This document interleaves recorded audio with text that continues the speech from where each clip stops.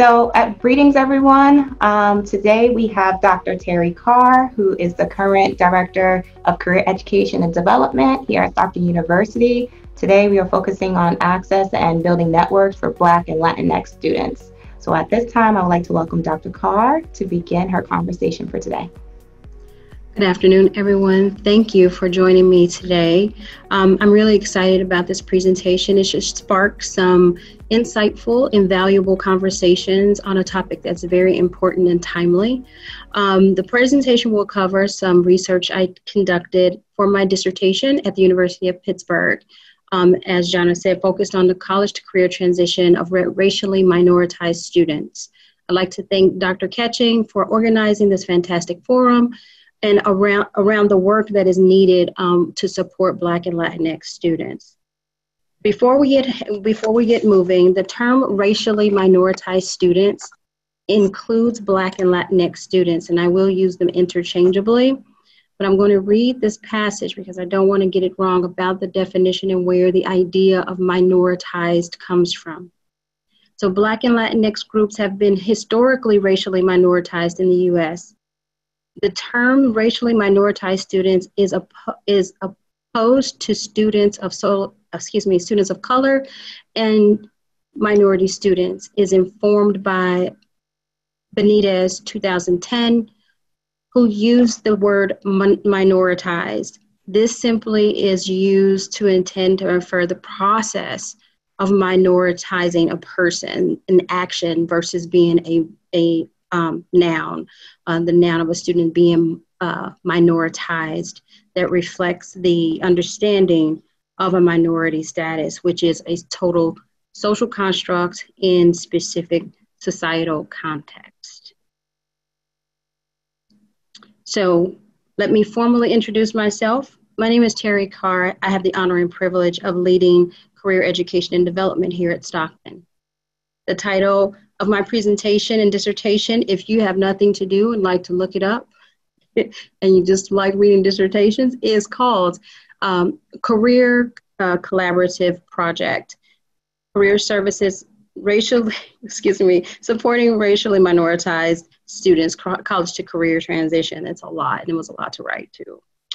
Today's conversation will be offered through the lens of inclusive student success, more specifically, career services' role in fostering post-graduation success. What we'll go over today, since I would like to be mindful and respectful of time, I would like to quickly go over what you will hear today. First, I will share with you the overview of the research, its problem, its purpose, and its inquiry questions. Then I will offer you highlights of the literature, and then moving ahead towards a brief description of the guiding framework on into the findings. And afterwards, I will open the floor for questions and comments, where I think we've decided that we will have you raise your hand and then unmute yourself, or we'll have you unmute so that you can ask your questions.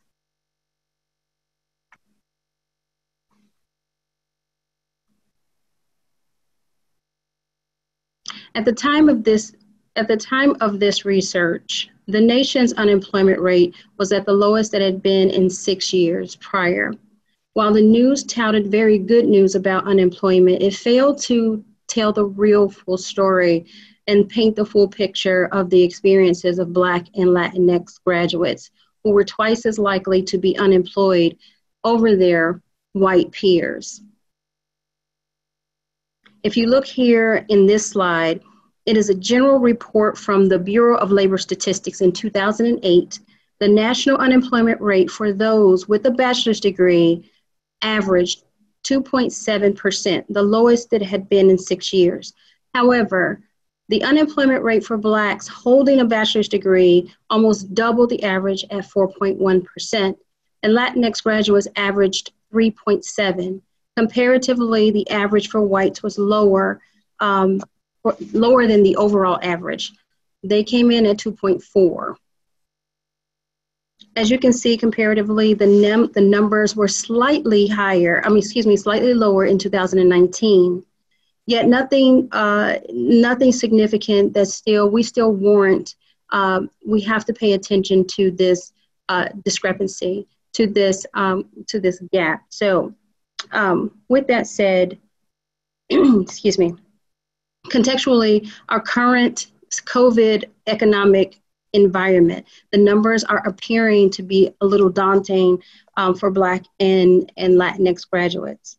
Although considerable research has paid attention to the unemployment discrepancies plaguing Black and Latinx people, the unsettling result is that there has been no clear explanation as to why the disparities exist. The only other option here is that it involves race, racism, or structural racism, institutionalized and systemic racism. Depicted here on this chart, generated by the economic policy in 2019, Black workers, excuse me, it should be on your left. Black workers were twice as likely to be unemployed. This was 2019. For Blacks with a 4-year degree, the rate was 3.5. Granted, it went down from 4.1 in 2018. The rate for whites dropped as well from 2.2, from 2.2, down to 2.2, from 2.7. The anticipated fallout facing Black and Latinx will be considerate with the current reports coming in for COVID. So if you take a look over to your right at this this chart that depicts the unemployment rate just from February and May, Black and Latinx people have the highest rate of unemployment, particularly that of Latinx women.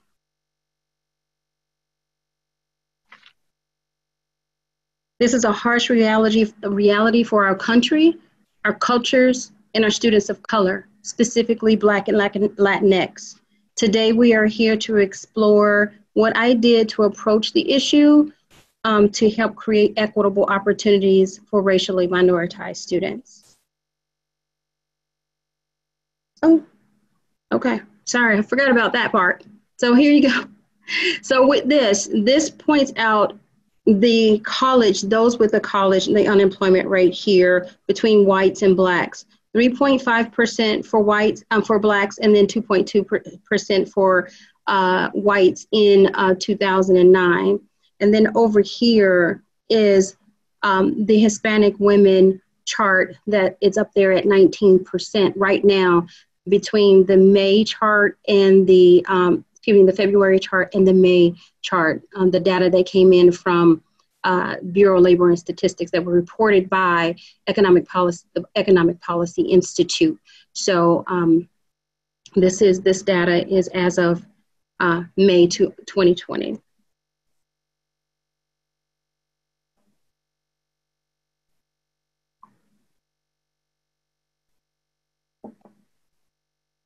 As a student affairs professional, a career services practitioner, and a woman of color, I was both dismayed by and drawn to this phenomena. I wanted to know how I could disrupt the system, inject critical consciousness through equitable practices, and create opportunities for racially minoritized students within the sphere of my influence. Day and Cruz Vergara, 2014, reminds us that the purpose of career centers in the 21st century is to help students build relationships and create connections and pool capital that provide valuable resources. The purpose of this inquiry was to examine how a student career intervention, a coaching project called the Career Collaborative Project, conducted within the Career Education Office at a small private institution, helped Black and Latinx students access, build, and expand their capital, the tools and relationships needed for a successful post-graduation transition. The career intervention created for this inquiry aimed to improve racially minoritized students' college to career transition by connecting them to alumni of color to help them clarify goals and the approaches to those goals. To do this, the following inquiry questions guided my work. How does the career program aimed at aim to help racially minoritized students access and build social networks to support their post-graduation transition. And I tell you, it was hard for me to say right now, and it's been hard for me to say since. But the bulk and the heart of this is how do career services make this intentional thing, this focus? How do we inject intentionality in connecting Black and Brown students to alumni as tools to help with the transition from college to career? The second question I had is actually, how do we do that? Using alumni as what they call institutional agents, right? How do institutional agents help racially minoritized students build social networks? Is it possible for us to do this? Those are the questions that I wanted to know. For this inquiry, I wanted to see if career services could support the transition for Black and Latinx students by utilizing institutional agents. Career services has the ability to organize resources and enact institutional agents. We should do more to shepherd Black and Brown graduates into the workforce. My hypothesis stood that intentionally designed interventions would help racialized minoritized students identify realistic post-graduation goals, access and build their social networks, and identify resources to help achieve their post-graduation goals. With that, help identify resources to help overcome specific barriers and challenges as it relates to race. That's a lot to say. This work was grounded in empirical data, theoretical and a conceptual framework, my professional observations and experience, as well as these inquiry questions.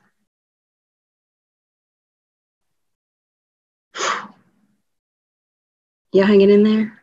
Okay.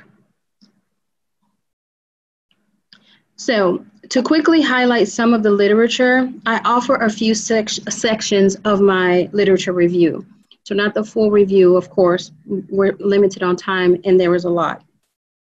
But first I want you to know about the historical and evolution of career services. In what ways were Blacks and Latinx people considered? As you can see here, in the beginning, as early as the 1900s, vocational guidance was offered to Slavic races migrating to the US. Vocational guidance, training, or services did not include persons of color. Even at the end of World War II, when service personnel returned from war and began to emerge into college campuses, Black veterans were denied the use of their benefits countrywide.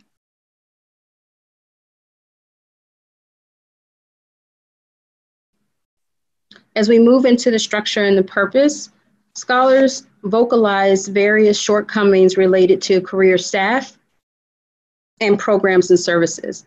Overall, the literature exposed a need for social justice, equitable practice in career services. There was a call for diverse staff, a call for professionals who are culturally competent and recognize that students come from different backgrounds and that those backgrounds are complex. The most important issue to arise in the literature, most of the literature was race neutral and entered on a sameness to provide student support. So everything was layered in terms of service and helping students succeed, or student successes based on sameness, which essentially is grounded in whiteness. Unfortunately, acknowledged by Layer 2003, career services still continues to offer universal service. And Williams 2007 encouraged career services to maintain a perspective that the student body is not homogeneous.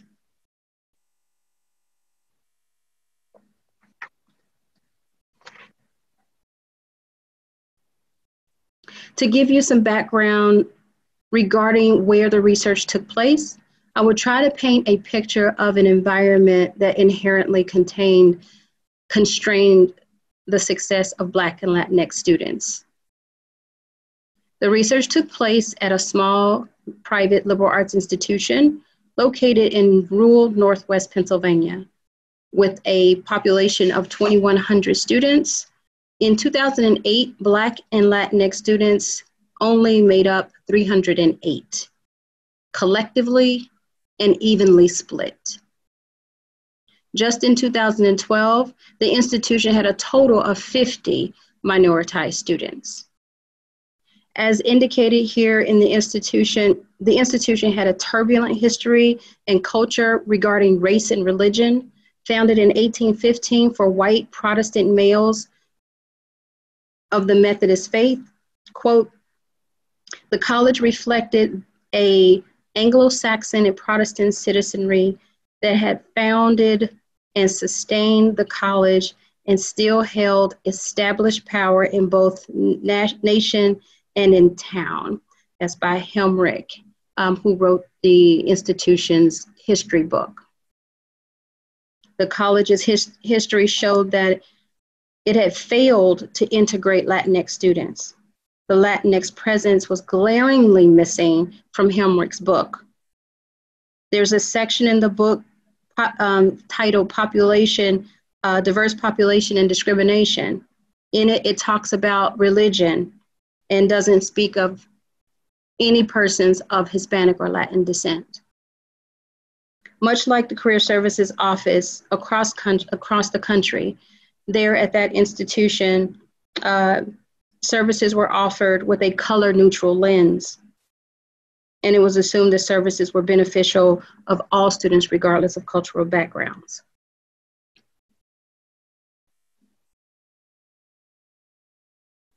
And looking at how we could, or even if we could, if Career Services somehow could expedite the process through which minoritized students could access networks that were inherently available to them when they got to campus, I looked at two theories. One was Bordeaux's 1986 social capital, expanded by Coleman in 1988, that better identified the successful transference of capital resources, and then to add to that, Stanton Salazar's institutional agents.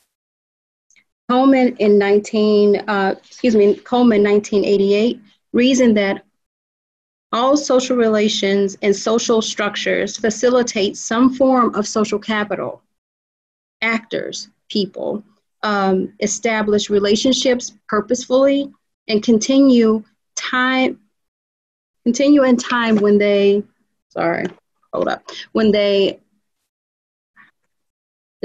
continue to provide benefits. Sorry about that. When they continue to provide benefits. He continued to say, certain kinds of social structure are especially important in facilitating some forms of social capital. In an institutional agent, agents are individuals who occupy one or more hierarchical positions of relatively high status and authority. Such individuals situated in a student's social network manifest their potential role as an institutional agent. When on behalf of the student, they act to directly transmit or negotiate on behalf of the student. Salazar also acknowledged that while most characteristics of the concept of social capital are in elusive quality, he put forth that the framework that defines social capital as consisting of resources and key forms of social support embedded in one's network or association and accessible through direct or indirect ties with institutional agents. So essentially, however we're able to get students connected to these folks that have the agency to help students, whether that be with a strong or weak tie, those are the responsibility for an institution, a campus, to be able to connect those conduits, right? In my work, I decided to utilize action research. Action research is a methodology that offers flexibility for a practitioner to pinpoint and address inequities, and to observe practice and help to provide solutions to those problems. Action researchers seek immediate action to solve problems as quickly as possible and to create change. Typically, action research seeks to improve a localized issue within a department, organization, community, and is typically this type of research is done in K through 12, but I found the tool valuable and wanted to utilize it so that I can get the most, the quickest feedback for this type of program, this type of project. Oh. So you can see here. So when you look at the action research, it just goes in a cycle. So once you get to the end of the cycle, you evaluate what went well and what didn't go well. You make those corrections and you put it back into play.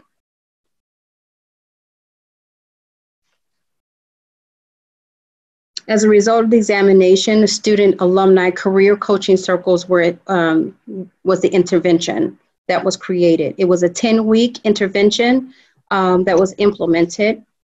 To measure outcomes, a post-focus group was conducted with the student participants. Group reflections were done after each coaching sessions, and then interviews were done with each coach. The data was then organized and analyzed to look for themes and patterns, to look for more improvement for the next iteration of the project.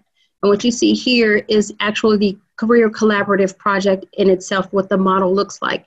So the participants, small group participants are best, can't think of what I'm looking for.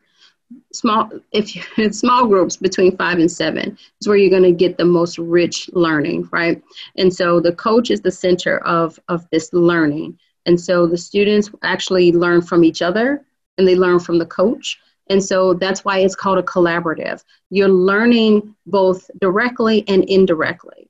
You want that intrinsic learning and you also want the direct learning. So they did have a curriculum to learn from. They also had those intimate conversations with coaches regarding what to look for and how to navigate certain challenges and barriers that they were looking at. And as you see on the right there, that's essentially what the timeline for the project looks like in 2019.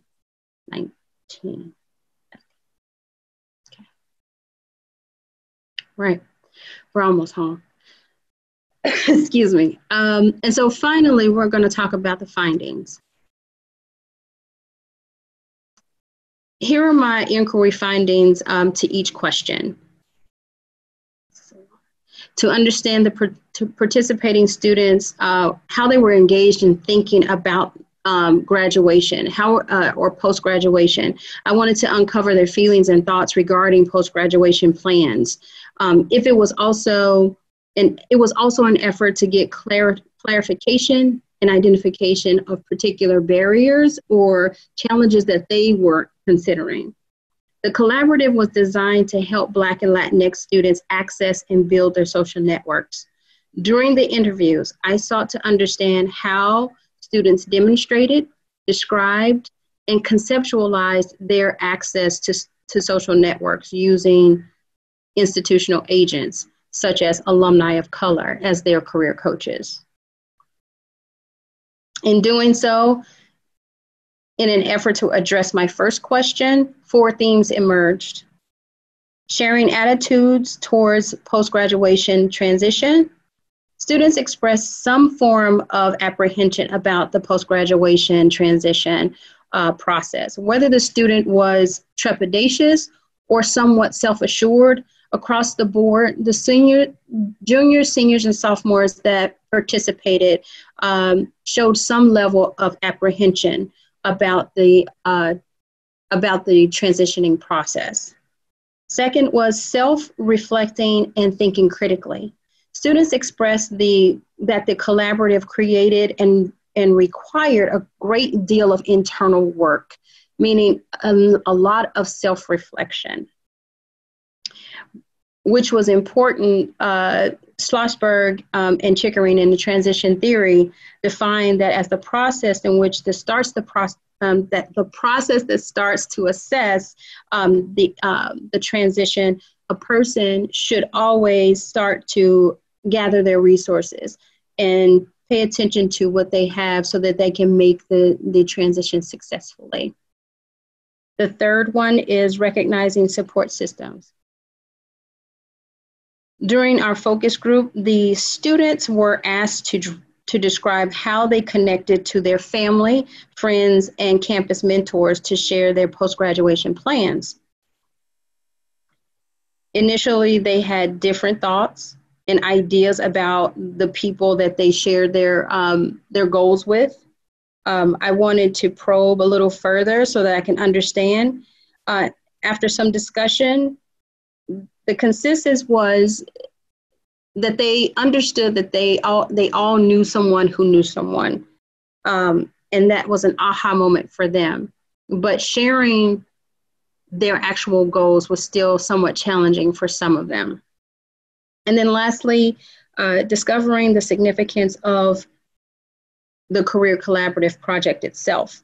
Although this project created opportunities for them to do critical thinking, self-reflection, and room to be vulnerable and a bit uncomfortable, ultimately it provided students with the practical methods and steps to take action steps towards their post-graduation plans. Throughout this process, the students' state of mind for the college to career transition and their post-graduation plans developed within this process. Whether it manifested through thoughts of trepidation, uncertainty, or self-assuredness, it was clear that the idea of transition from college to something beyond college needed to be addressed. Sophomores, juniors, and seniors alike in this query expressed some form of apprehension, basically. Here are some of the quotes that I pulled. Sean, a senior Black female, shared, "I am generally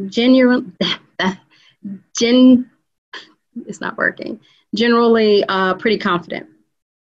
Coming into this program, I'm typically not the type of person to ask for help, but just because I don't ask for help doesn't mean I don't need it or that I don't want it," which I found interesting. While Sean acknowledged a self-assurance in her response, she also revealed an unwillingness to ask for help, which could be interpreted as a form of reservation or unease. She revealed that although she did not ask for help, it didn't mean that she didn't want it, and that hesitancy is a space that I think is responsible for us to step into.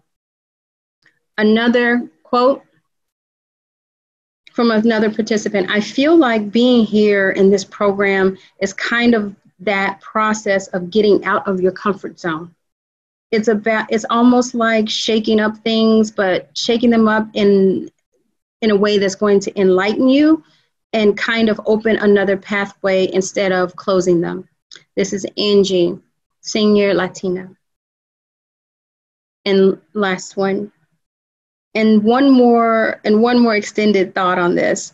I had goals already, but the program gave me more confidence to know the exact plan I wanted. This program taught me to use your resources that are here for you and to better prepare you. That was D, a junior, Black male.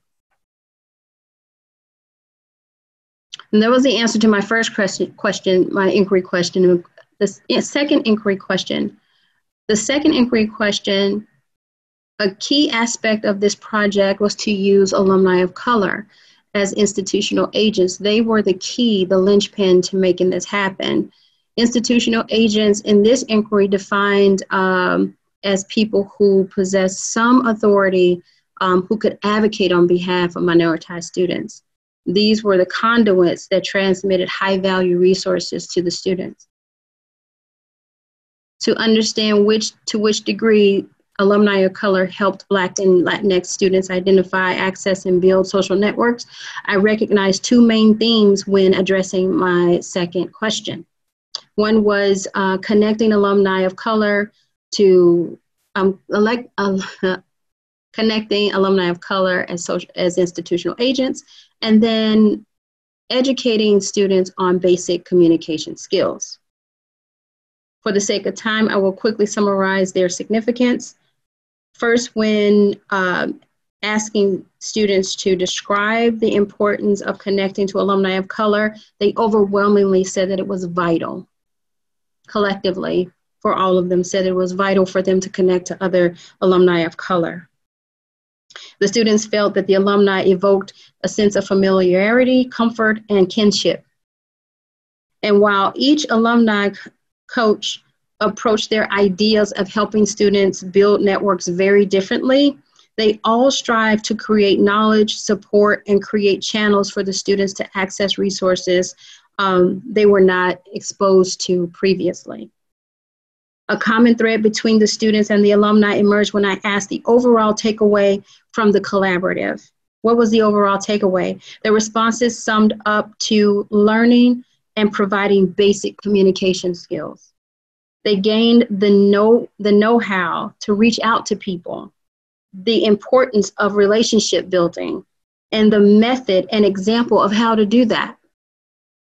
In an effort to answer my inquiry questions, I learned that before any concrete technique or strategy could be taught, it was important to know the student's states of mind regarding the actual post-graduation transition. I listened and I assessed their attitudes towards their process, their willingness to do self-reflection, and to think critically. Through it all, students wanted and needed methods, steps, strategies, and techniques to do and help to connect with others. They needed to know how, and which of the coaches and all of the coaches provided that for them. Here's one quote from one of the alumni coaches. Alumni Coach D, a Black male, offered, "I tried to bring confidence. Hopefully they can go out and proactively activate a network for themselves and speak meaning with others, knowing that they will be fine and that they can do it." Another quote from one of our student participants, Kanye, senior, Black female, shared here, this is her aha moment. "One of the things that stood out for me is help me help you." So when you're reaching out to people, you need to tell them how they can help you, because otherwise they don't know what to do. The heart of this inquiry, I investigated whether or not if institutional agents could be Black Latinx students.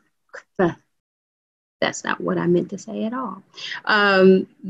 Agents could help Black and Latinx students build social networks to support their post-graduation transition. The findings show that they could help build social networks for students, and by helping them conceptualize and articulate their goals, to empower them to build relationships and the methods to activate their own networks. The power to articulate their goals created a sense of confidence in the students because it offered them tools and techniques needed to go forward and develop their own relationships using the methods taught by the alumni coaches. From the findings, 3 key findings emerged. The first, career planning requires a self-examination. Students of color need help developing social networks.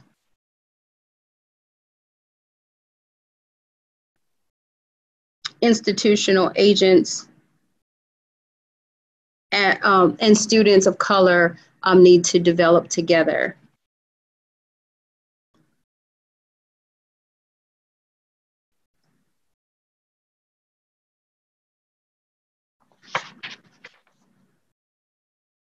Implications for practice and operationalized recommendations for Stockton.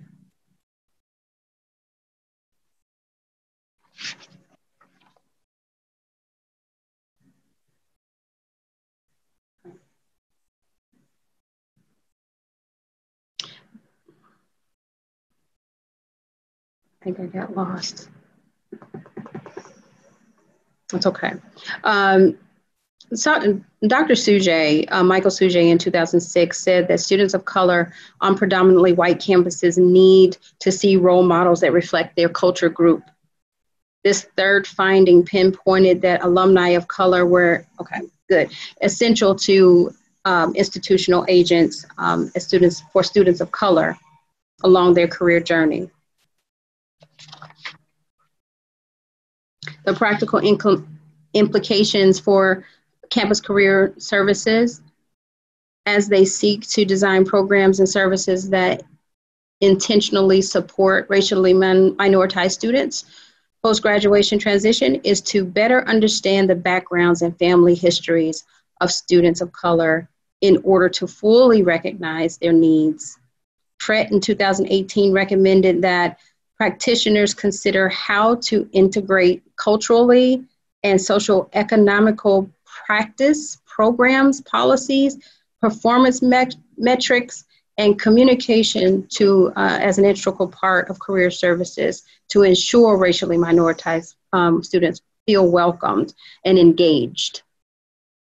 To that, practitioners must consider alumni as leveraging resources to the career development process for Black and Latinx students.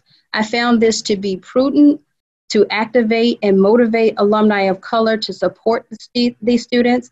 It is not to say that students cannot receive the same support from non-Black and Latinx alumni or other professionals, because there were undoubtedly demonstrated instances where the group from both the students and the alumni sometimes had help from others that did not look like them. However, the reality of it is that the universal approach to career development and planning leaves out students of color and widens the success gap.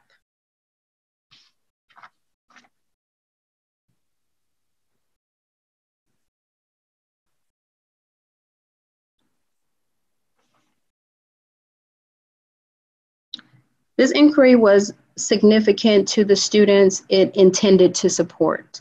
McCullum in 1998 shared that Black students benefit from interventions that improve their career aspirations, expand their career expectations, and prepare them to make career decisions to help them attain their career goals. Yet Black students maintain a level of hesitancy for exercising principal tenets of career development and decision-making. Participating in a project of this magnitude gave the students structure and confidence to take ownership of their post-graduation goals. Encouraged by Parks Yancey, she posited institutional assistance can help fill the gaps in students' access to social capital resources. This project moved them towards those social network resources that the institution had already embedded when they came to campus. Participation in this project was also important for Latinx students because it contributed to personal support beyond the family and close friends. Although the study by Viela on advanced educational aspirations of Latinx transfer students recommended that practitioners consider and maintain awareness of the importance of family. She also encouraged that career services practitioners encourage self-advocacy for Latinx students. This project accomplished this result by challenging students to take stock in their resources, the resources they needed to achieve their goals by examining themselves, surrounding themselves with others, and developing strategies and action plans. Black and Latinx people are highly discriminated against throughout their college to career experience.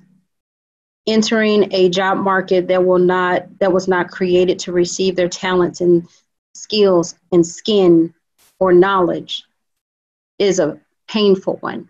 but we are here to support them in the process and change and disrupt the system. If not now, then when? This is the time that we make the change. This is the time that we provide the true support to expand the social capital of the students that we bring in. Career Services holds the key in usurping the fences of discrimination by helping racially minoritized students engage the networks that they inherit when they matriculate to campus. Awareness and skill building are critical in developing resilience in navigating the college to career transition process. And career centers have the tools and resources to do this. I cannot take on the system of discrimination alone. Racism ahead is a large scope and was outside of the scope of this inquiry. However, in the place of my practice in career services, and specifically career education and development here at Stockton, alongside with institutional agents, my community partners, faculty, and staff, together we can cultivate a strategic effort to support Black and Latinx students, their career, college to career transition. Thank you. I hope I didn't drone on too long. I appreciate you hanging in there with me. I will now open the floor for questions.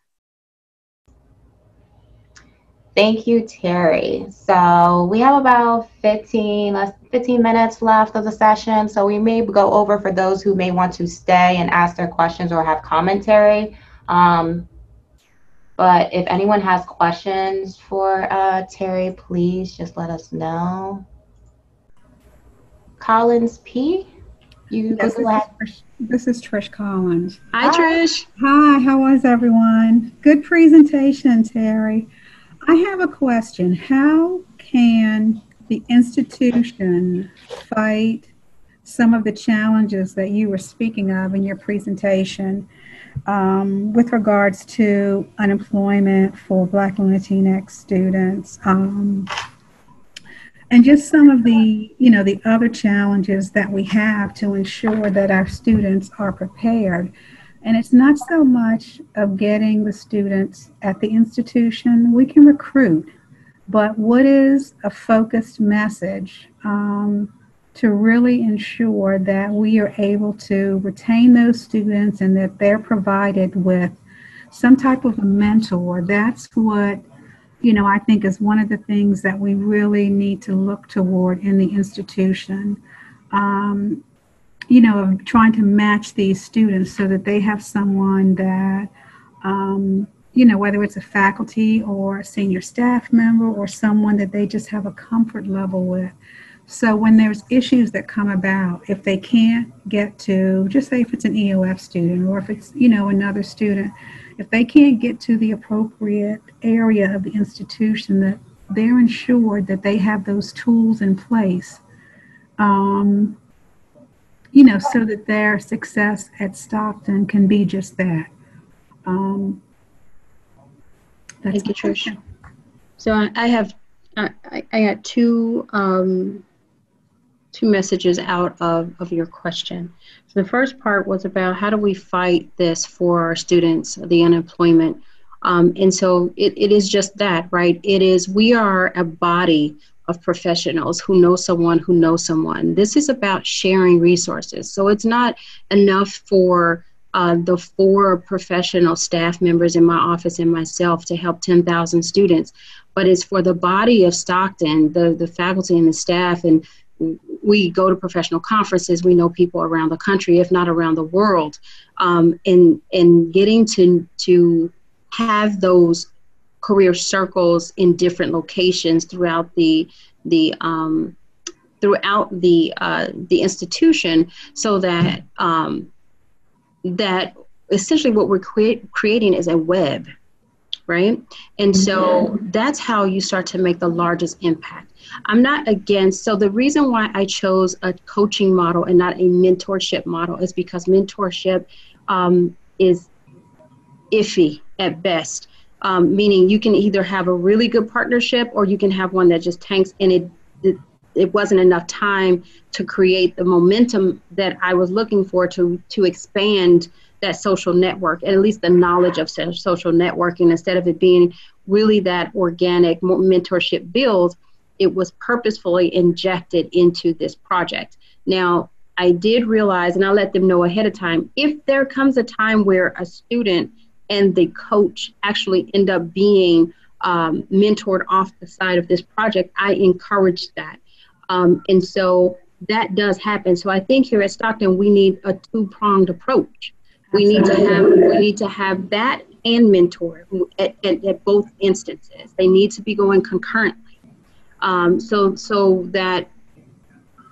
for instance, someone like myself who is very introvert may have maybe it may be uncomfortable for me to do a one-on-one, but within a small group setting where the pressure is not so much on me, but to sit back and learn and take in the information and then contribute, that might be easier for some students. But I think it can happen at the same time, two types of programming.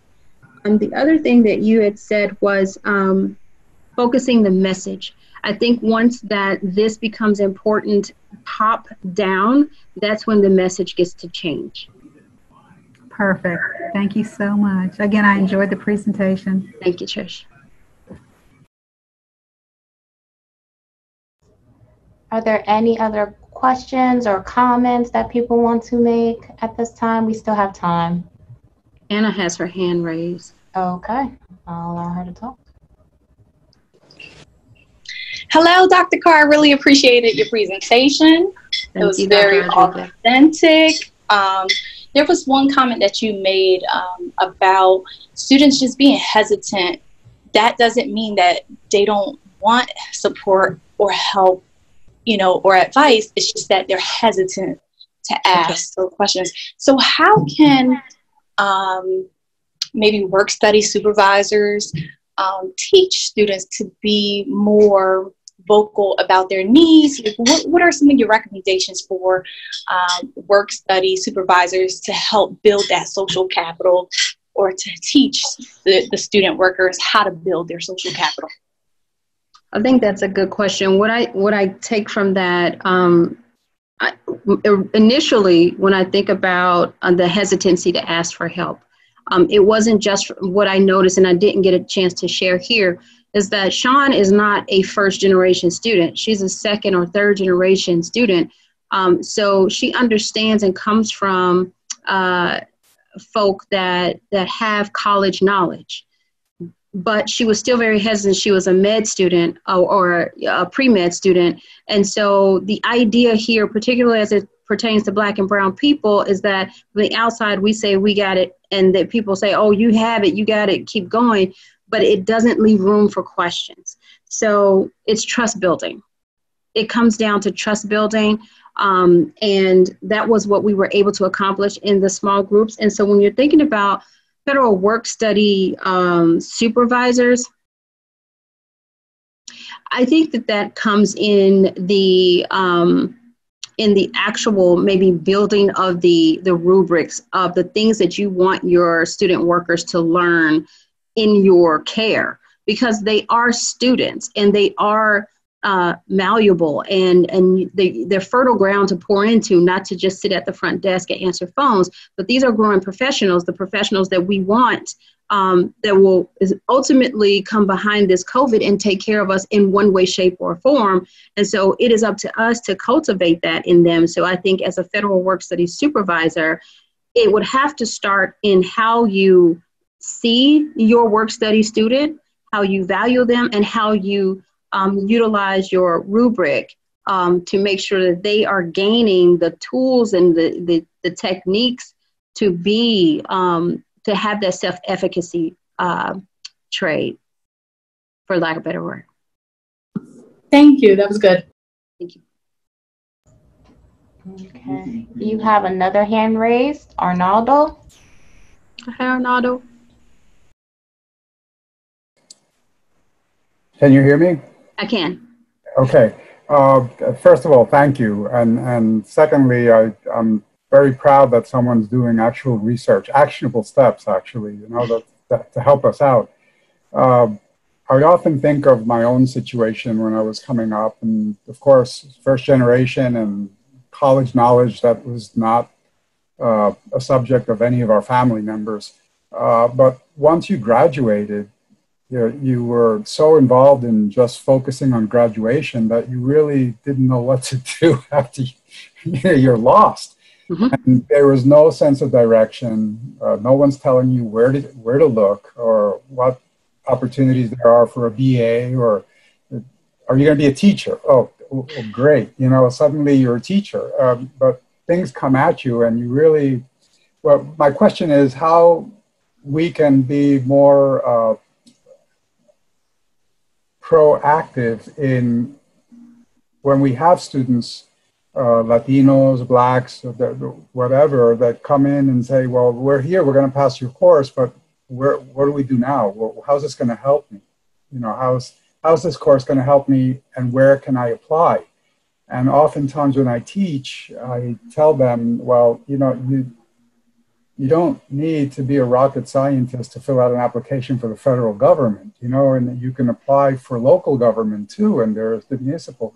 So a knowledge of the surroundings, where to apply, the service industries, how your BA can help you, or BS, whatever you study, you can have a focus for a career, but if you don't find a career in what you studied in, and that's another challenge.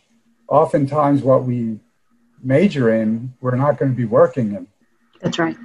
The question is that we need more direction. How do we help direct these students via the institution to let them know, well, you can apply here. This is the government we are governed by locally. Here's the state government. Here's the federal government. You can start filling out applications and feel them out, or aside from what you studied. So I don't know how to go about asking them, The hesitancy is important, and the trust is super important, because they're not going to reach out, and unless one forms a trust, like you say, it's not going to happen. I think one thing when you start to have those conversations is to, I think one of the mistakes that we make typically is asking students what do they want to do. And I think the important is what impassions you, like what do you think about, and what gets you excited, and even if it's I'm majoring in poli-sci because I want to go to law school, but I really like sculpting, but my parents will never allow that. I actually had a student from New York when I was at my small liberal institution who was forcibly majoring in history to go to law school, but she honestly didn't want any of that. She just wanted to work in a museum. So it's really about following your passion and helping them understand that the money will flow where your interests are. And so part of that is breaking the chain of the myth that your career equals your major, or that your career is even linear. And so that's part of our charge in career education and development, which is why I changed the name from Career Center, because it's very transactional. It's go there, look at your resume, but that's actually not the way that the economic system is even set up anymore. You have to know who you are internally. So you have to be able to, for lack of a better word, and they've been beating this in the bush the whole COVID time, is to pivot, right? You have to be able to pivot, and the only way to pivot is to understand your strengths, your goals, your mission, what impassions you, and what your values are, whether that be family connected or personally, religiously, whatever that means. And those are the things that they have to start thinking about internally, what's really important to them. And those are the conversations, one, that are uncomfortable. Two, no one asks you that. What do you want to do when you grow up? How are you going to make money? And so those are the more difficult questions, and those are the harder myths to break. And so part of our goal in career education and development is to actually start that process, to start talking about and do that internal reflection work. So that's a hard one, Arnaldo. It's a hard one. Thank you. Thank you. Okay, we have someone else, Sequetta Sweet. Sequetta, no, okay, never mind. Oh no. Oh no, she has her hand raised, hold on. Okay. You have the floor? Dr. Sweet. Hi, Dr. Carr. Good to see you. This was an excellent presentation. I was wondering what you learned, or what from your dissertation or your study you are using now in your in this position that you hold, and then what more do you have to add? I know there's tons more, but I just wanted you to speak about that a little bit. Like put a cape on me. Yeah, exactly. What of the findings and of the research that you did, what have you been able to kind of implement here or prepare to implement? I noticed you said you changed the name of the department. Center, yeah. So those types of things. What from the research and the findings have you implemented or looking to implement? Thank you for that. So the one thing that what we are working to implement are the career circles here, and we are fortunate to have such great partners with the Student Transition Program, First Ospreys, and EOF to be able to start piloting some of this, and potentially with Student Success Services. And then the overall goal is to get those circles going in each of our career communities so that students of first generation students or Black and Brown students have access in the industries that they're interested in. Notice that mine was not industry specific. Because what we needed was to learn just the general tools. And so that's part of my vision for the work that we will do to make this office equitable. And then the other part to that is to continue to break down barriers and thoughts about what it means to talk to a career professional, and essentially starting with the campus climate and helping our colleagues understand that we do more than resumes and presentations on overviews of what we do, but actually talk about and start to do that education and developmental work. Nice. Okay. This is nice. And then buy me a cape at the end. Yeah, you'll need several capes at this point. So really taking what you've learned and almost kind of institutionalizing it, being able to, bring in the components. Are you doing additional research in this area? Yes. So actually what I'm thinking of, because of this, what I noticed after my research was complete is that I didn't utilize critical race theory. And what I'd like to do, and what I did not see in the research, was critical race theory being applied to career services. Okay. So that will be interesting. Wish you well in this area. Thank you. It's a great presentation. Thank you. Okay. Are there any other final comments or questions that anyone would like to ask Dr. Carr?